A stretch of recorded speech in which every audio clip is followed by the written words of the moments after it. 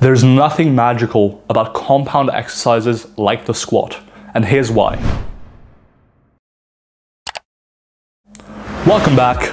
Soon to be Dr. Milo Wolf here from Wolf Coaching, and today, straight from the trap house, we're discussing a very recent hot off the presses paper about single joint or isolation exercises versus multi-joint or compound exercises for muscle growth. You've heard it, I've heard it. Some people just think there's something magical about compound exercises like, ooh, the bench press, ooh, the squat. Like, yeah, they can be fine exercises, but is there actually any truth to that? Do you need to include multi-joint or compound exercises?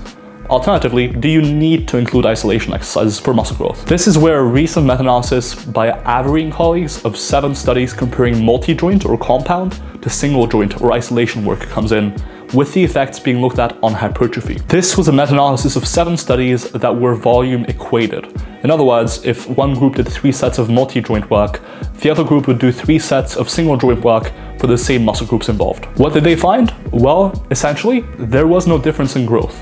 Whether you used multi-joint or single joint, aka compound or isolation work, didn't really seem to matter when it came to muscle hypertrophy. There is some good news here though. They also looked at combining compound and isolation exercises versus just doing compound exercises or just doing isolation exercises. And in short, again, whether you use a combination of compound and isolation, just compounds or just isolation, at least in this meta-analysis, didn't seem to play a big role, or a role at all in fact. So if certain compound exercises just hurt you and you don't feel like doing compound exercises at all, or if you don't like doing single joint exercises, there's a good chance that for a lot of muscle groups, you're not really missing out on too much. With that being said, should we still include compound and isolation work in our programs? The answer is a resounding yes, in my opinion. First off, as I mentioned in my free weights versus machine video, there is a benefit to isolation exercises. A lot of compound exercises will have stabilizing muscle groups be involved quite heavily. For example, if all you do for your hamstrings is RDLs, your lower back might become overtrained or overreached long before your hamstrings get trained to their optimal extent. By including leg curls, aka an isolation exercise, you're able to train your hamstrings directly, get them up to an optimal training dose without overtraining your lower back even further. And so in certain cases, including some isolation work in your program can really round it out as far as development for certain muscle groups, where otherwise stabilizing muscle groups can kind of just get too fatigued otherwise. Next, some muscle groups are between hard and impossible to train with just compound exercises. So from a physique perspective, if all you do is compound exercises, you'd have some pretty lagging areas that you could easily remedy just by including some isolation work. I'll give you an example. The short head of the hamstrings, the short head of the bicep femoris, does nothing but knee flexion. In other words, in order to train it, you pretty much don't have a choice but to do some sort of leg curl variation. Otherwise, it will not grow. If all you did was RDLs, sure, you would grow 3 heads of the hamstrings. But that last head, the short head of the bicep femoris, it wouldn't get any growth.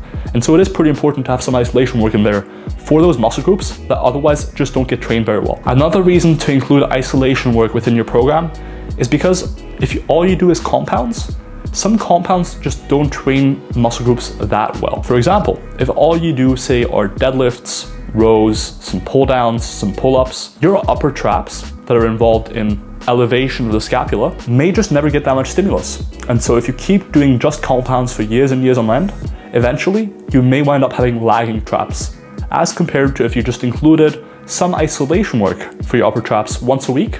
That would take care of a lot of it. Equally, and this is a bit more individual, certain movements and certain compound exercises seem to really target certain muscle groups for certain people, but not others. For example, when I squat, I mostly feel my quads. When I end a set, it's mostly because I feel as though my quads failed first. For certain people, one muscle group in a compound exercise can at least absolutely feel like it's failing first. Now, it's difficult to say for sure whether that means that only that muscle group is getting an optimal stimulus, but it is possible, and so I would keep that in mind when selecting only compound exercises. I think that if you only feel one muscle group during a compound exercise, for example, your glutes during the squat, you may need to include some quad work in your program, some quad isolation work, like a leg extension, like a reverse Nordic curl, like a sissy squat, in order to maximally grow your quadriceps. Now that I've extolled the virtues of isolation work a lot. Let's talk about some of the benefits of compound exercises within your program. Because if all you did was just listen to what I just said, you could go away and say, well, I'm just going to do isolation exercises only. It's going to be great. No more joint pain. The issue there is compound exercises are really time efficient. Isolation exercises, not so much. So if you're someone who doesn't have much time to train, I would say compound exercises are almost required in order to make your best progress. Compound exercises, a lot of them, like for example, the high bar squat, like the pull-up, they do a really good job of training multiple muscle groups at once for most people.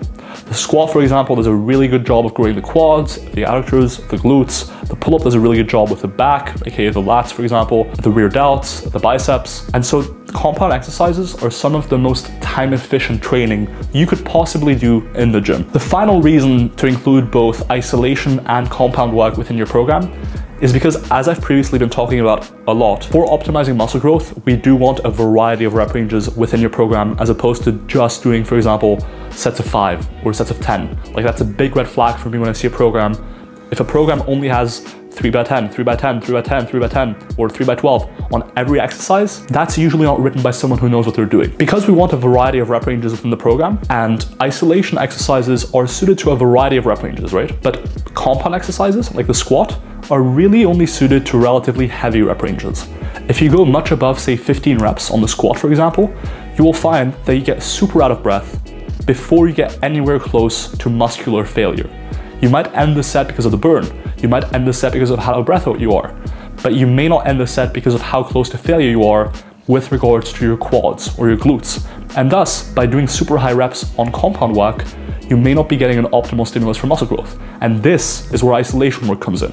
Isolation work is a lot less systemically fatiguing than compound exercises. And so by including it, specifically for higher rep ranges, you're able to not only get some of the benefits I've spoken about before, but you're also able to get a wider variety of effective rep ranges within your program and thus get more muscle growth. That's the video. I hope you learned something today, breaking down the most recent hot off the presses meta-analysis on isolation work versus compound work. If you learned something, please comment, like, subscribe, maybe suggest a video. And I will see you guys, my supporters, in that next one. Peace. Bit of a dab there at the end for y'all.